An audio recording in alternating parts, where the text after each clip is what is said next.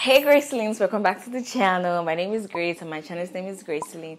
If you're tuning for the first time, you are welcome. And if you're a returning subscriber, hi. So in today's video, I'm going to share with you my top brightening sunscreens. Yes. We've had situations of people complaining that sunscreen, oh, I applied the sunscreen and it darkened my face. I don't like sunscreen because it darkened my face.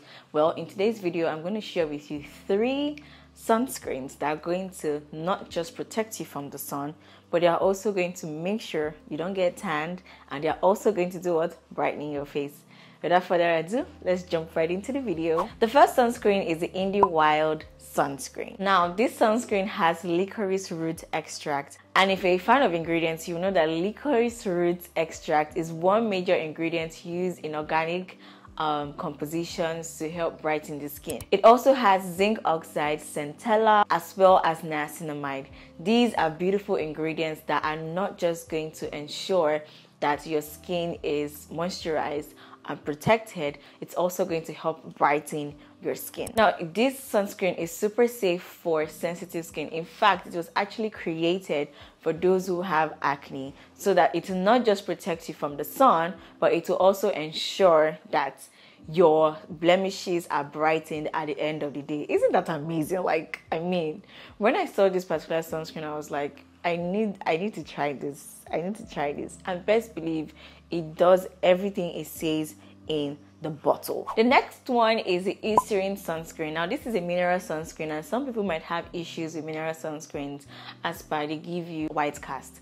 This particular one doesn't give you white cast, and guess what? It also brightens your face in the process. It has this particular kind of acid, thymidol, and also has lycochalcone. I hope I pronounced that right. But these are powerhouses when it comes to giving you that protection and that lightening as well. The G acid helps in DNA repair, so it's also going to help you if you have wrinkles, fine lines, all that weird stuff, you know. Now, the thymidol is going to help with the hyperpigmentation. This is the brightening property in this particular sunscreen, as well as the lycochalcone. Now, this particular ingredient is a derivative of licorice root extract. Like I said earlier in the first sunscreen, this has licorice extract as well. This is one ingredient they try to incorporate into sunscreen because it's very safe. If you're sensitive, you won't react to it. It will also help brighten your skin in the process of protecting your skin.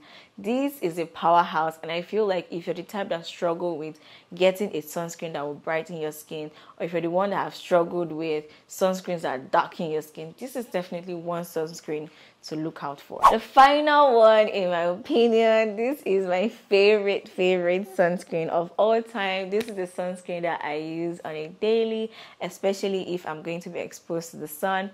I absolutely love this sunscreen. It is lightweight. It's the Aqua Misha 50+. I think I've spoken about this in almost all my skincare videos.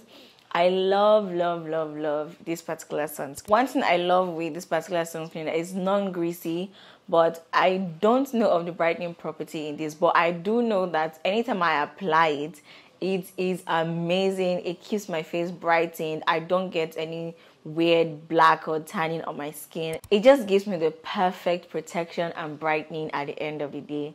And for the price, it is chef's kiss. Thank you so much, guys, for tuning in today. Don't forget to like, comment, and subscribe. I hope this video has been helpful. I hope you finally seen a sunscreen that is not going to tan your skin or darken your face. Everything will be linked down in the description box. If this video was helpful, please share it to another friend, another friend. Let's keep the conversation going. Leave in the comment section if you've used any of these lotions. I always reply the comments, and I'll see you in my next one. Bye.